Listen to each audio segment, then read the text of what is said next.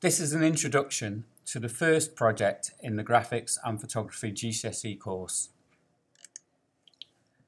The first project is based on architecture and it uses photography and design techniques to create images such as these you see in front of you.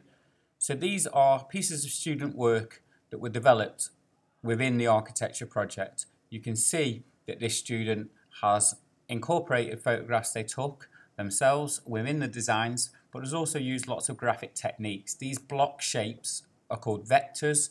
There's strong use of vectors in these, and there's also a use of typography. The photographs are from a trip we did to Manchester, and they are the students' own photographs. You can see they've been turned black and white and blended into the design work. The images on the left-hand side are development pieces. The image on the right-hand side was the image that the student felt was the strongest piece of design work. This is what we're all leading towards at the end of the project, a series of designs such as this. It's for an exhibition called Manchester Architecture. And that exhibition, we will imagine, takes place at the Home Gallery in Manchester. So you will see on some designs coming up over the next few slides that they say Architecture, Home, Manchester. That is the text that you will incorporate into your own designs. You won't get to this point straight away. We have to do a series of pieces of work to get to the point where you're ready to start making designs. So that will include taking some photographs, but it will also include looking at a series of photographers and graphic designers. We're going to start doing that today. But before we do that, we'll look at some other examples of student work. We do like this idea that you can lead the project in a way that you like. So if you're more interested in photography, you would make the designs very photography biased. If you're more interested in the design concepts, then obviously you will concentrate more on colour schemes, vectors and typography. This one is very photography led. You can see Manchester Architecture at Home on the designs, and again it's got this idea, development pieces on the left and a more final piece on the right hand side, and again it is totally driven by the student's own photographs. Another one that's very photography driven in theory, but when you look closer you can see there's a lot of use of vectors. This student is quite interested in the idea of almost logo type text with these triangles, circles, crosses, and also some sophisticated use of typography. You can see in the photographs that have been used most effectively that the photographs are composed, and that's what you choose to put within the photograph. We'll come to composition shortly, in a way that leaves a lot of space, which allows for the design elements to be dropped on top of the photograph. This one is very much a graphics based one, but you can see there is a use of the students' photographs, and there's this grainy effect on the photographs which is effective. The text is deconstructed. What I mean by that, if you look at the image in the top right, that's a particularly effective example. You can't necessarily read all the letters properly. They're chopped up a little bit. This draws you in.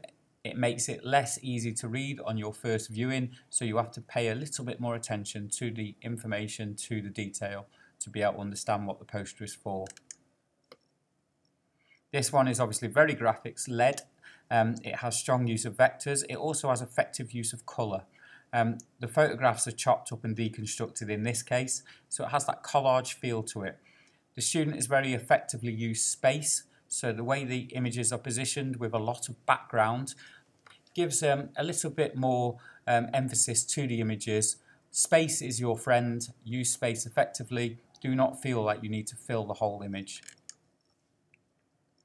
And again, this one uses space especially effectively, and it uses strong compositional techniques. We're going to look at some compositional techniques when you're taking your photograph, but composition in short means how you position things on your canvas, on your page, within the frame of your photograph. So that's what you're leading towards. To start off, we're going to look at two photographers, and they're going to influence how you take your own photographs. You're going to do some photos around the college campus, and then you're going to learn to realise which are the best photographs in terms of their composition, in terms of being a photograph in their own right, but also which photographs can be more effectively used in the design process. You're going to look at some editing of photographs. You're going to look at some Photoshop basics, and that is going to show you how to develop your ideas and also to make your photographs look more effective. Traditionally, we did a Manchester trip. That is potentially on hold at the moment due to the current COVID situation. We will keep you posted on that. But of course, it will be interesting to take photographs in other locations other than the college.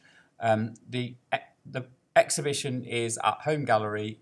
It's a fake exhibition, but you're making posters for an exhibition at Home Gallery about architecture in Manchester. So if you can go into Manchester and take photographs, that will be good. But we can work on finding some other locations. You will find that there's lots of interesting architecture around you that you don't necessarily see. So start looking up, start looking around and seeing what buildings look like, what is in your town and city. You'll do some basic drawing. There won't be loads of drawing, but there'll be a little bit. Drawing is vital to any architect. It's a way of imagining what a space looks like, of understanding a three-dimensional space. So we will look at some basic drawing work. We're also going to look at two graphic designers. David Carson is one of the most famous designers in the world. He uses typography. You looked at a design earlier that had deconstructed typography. That's something that Carson does extensively. We'll also look at a collage-based artist called Molekid. And once you see Molekid's work, you will see that a lot of the designs we've just looked at do take a strong influence from Molekid. And then you will develop a more personal project, so you will be encouraged to find some designers and photographers that you like and bring your own ideas into the project to make some unique work.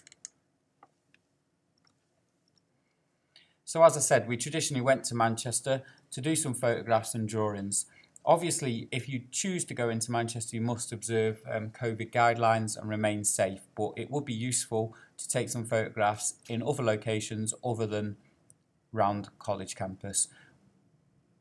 Obviously, it's not ideal for us to take a huge group into Manchester at the moment, so that trip is on hold. It may or may not happen at a later date. So here are some examples of photographs that were taken on the Manchester trip. You can see these are particularly effective. The composition, so the positioning of the buildings within the frame of the photograph is very strong. They're taken from a very low vantage point. There's a lot of detail in the foreground where the photo is focused. So very strong examples of the sorts of things you could be looking at. You'll notice that the light is very strong. It is always useful to take photographs on a sunny day. And here's some others. You can also see this example of ensuring that you leave some space. So you could see, particularly in the right-hand image, how you could add typography and vector-based work on top of this photograph to make an effective design because of the space left where the sky is. So we're going to look at some photographic techniques now. These are photos from around college. You can see there's a mix of black and white and colour. This one, black and white. Black and white, in my opinion, helps you to develop a stronger use of contrast. So you can see in this photo there's some areas that are almost completely black and some areas that are completely white, and then a series of tones within that. So I think that's quite effective technique, and you will have noticed that a lot of the designs we looked at earlier in the presentation used this use of high contrast.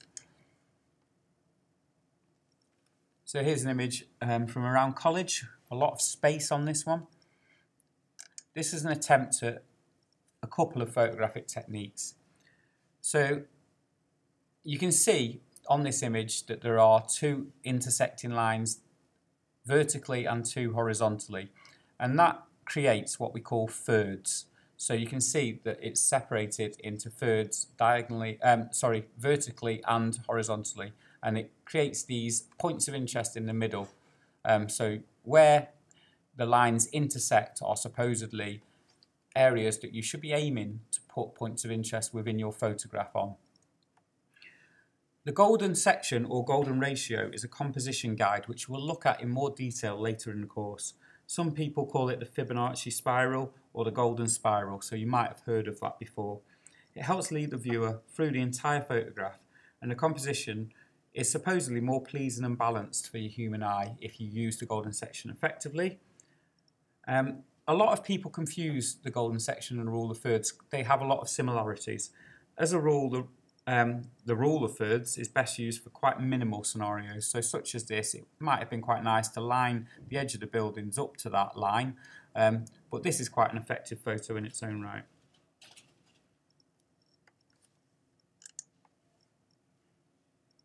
This photograph uses a lot of very effective compositional techniques. So you can see there's a strong use of corners. The angle you take the photograph from helps create those corners. So use of corners is a technique that is used by photographers to compose exciting and dynamic images. The leading lines, so those are the lines that shoot across the page. One of them is documented by seeing that dotted line that goes across the image. That is a leading line. It draws you through the image. It creates what we call a bit of a rhythm through the image. Both the use of corners and the leading lines are helped by this low vantage point. So getting right down below the building helps exaggerate the height and the steepness of the building, but it also helps the photographer to get these dynamic photographic techniques, the corners, the leading lines. And of course, with it being black and white, it has this use of high contrast as well, which makes it a particularly effective image. Again, we see a strong use of a low vantage point on this photograph. This image perhaps shows you the rule of thirds a little bit more effectively, because you can see where the white crosses are. Those are the places where the lines intersect. And you can see this photograph has attempted to have points of interest within the photograph on these little white X's. There's again a strong use of low vantage point, and I think this works effectively because you've got the detail of the fence, the gate in the foreground, and then you've got the different materials of the building behind it. There's a lot going on when you look closely at this image. There's brickwork, there's more contemporary design on the right hand side, and of course there's the foreground interest with the fence. Okay, some other examples of low vantage point, these leading lines, this strong use of diagonals, and also the idea of leaving a bit of space around the image. You don't have to fill the frame all the time, although on occasions you might choose to. This one has effective use of foreground interest, so you'll notice that some of it is focused and some of it's a little bit more blurry, and that really exaggerates the texture of the building.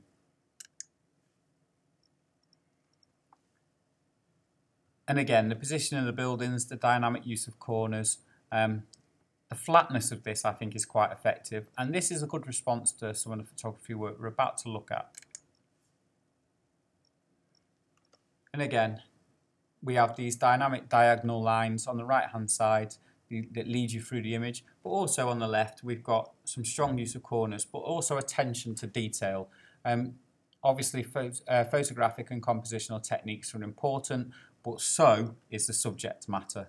You need to photograph something that is interesting to create an interesting photograph. So we're going to look at two photographers, Binet and Hervé, and we're going to take influence from their work when we take our own photographs. So Hélène Binet is a photographer who concentrates on architectural photography, and there's some examples of her work in the coming slides. Here's a quote from Daniel Libeskind, who actually designed the Imperial War Museum that we looked at on the Manchester trip and you could see in some of the early photographs. And he also designed the Jewish Museum, which you'll see in a couple of slides' time. So Daniel Libeskind is an architect, and Hélène Binet photographed his work. And he said, Binet has emerged as one of the leading architectural photographers in the world. Every time Binet takes a photograph, she exposes architecture's achievements, strength, pathos, and fragility. Binet is a Swiss-French architectural photographer, and she's actually based in London now. And she's widely considered as one of the leading photographers of architecture in the world. So she's photographed the work of Daniel Libeskind, but also architects such as Zaha Hadid, who you might have heard of. She famously designed the Olympic swimming pool in London, which you might have seen, and we will look at her architectural work later in the course. Binet has photographed both contemporary and historical architecture, so very new buildings, but also stuff of interest from the past. And importantly, she is very much an advocate of analogue photography, so she works with film rather than digital photography. She's very interested in the idea of how light comes through the building. This creates texture, but you can see the dynamic diagonals that she's got there, those leading lines, but also this high use of contrast. Very dark areas and very light areas created by the way the light comes through the building and the way she's set up and composed the photograph. And this is the Jewish Museum, which was designed by Daniel Libeskind. So if you could ever visit this, Berlin is a great place to visit, and this particular building is a really thought-provoking building in terms of its content, but also an incredible piece of architecture. So you can see that the use of contrast is really strong in here because of the way the light comes into the building. It creates a lot of texture with the concrete that the building is made out of, but it's got those strong diagonal lines. Lucien Hervé is widely considered to be one of the great architectural photographers of the 20th century. Here is a quote about his work which perhaps gives it a little bit more context. Hervé approached his subject seeking not only to document the buildings he was commissioned to photograph, but also, especially, to convey a sense of space, texture and structure. One of the most important things about architecture is being able to imagine a three-dimensional space. So an architect must look at a space and imagine how a building will fit into that space. And someone who wants to document architecture through photography, such as Hervé, needs to also have those skills when it comes to understanding space, understanding three dimensions, even though ultimately the photographer makes something that is two-dimensional. I think Hervé captures strong contrast very well, so the light and shadow is very effective. He also very carefully places emphasis on the details of the building, so he can communicate the depth of a room or the surface of a wall or even the strength of a building's framework. But he also uses a lot of similar compositional techniques to Binet, so you've got these diagonal lines, you've got these strong uses of corners, and then obviously on this image on the right hand side you've got the texture as well in the foreground.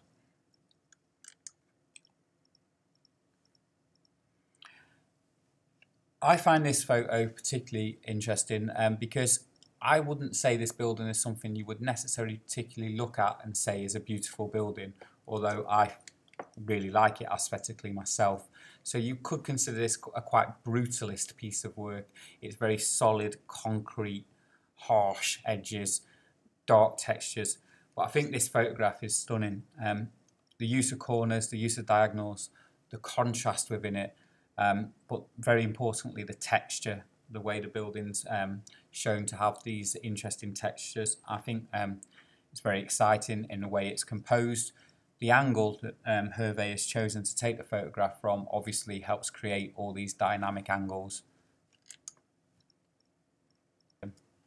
And again, strong use of contrast, diagonals.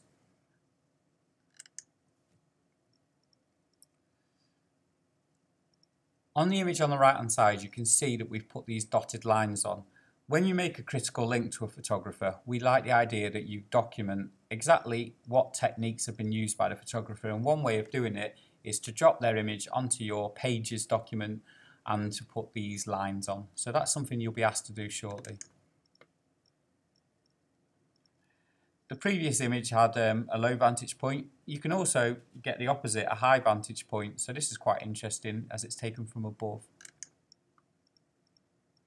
Okay, so there's some exciting photography work from two very well established photographers who you should learn more about. You're now going to start preparing to make a critical link to these two photographers. So this is an example of a critical link. On the right hand side you can see everything you need in the link. So because they work with black and white photography, it is probably best that your images are black and white. You need a title so anyone can see who the work is about. You need examples of their work. The diagrams are these dotted lines that explain the photographic techniques, and they're composed alongside keywords. So the keywords explain what the diagrams are showing. And then some quotes are always useful.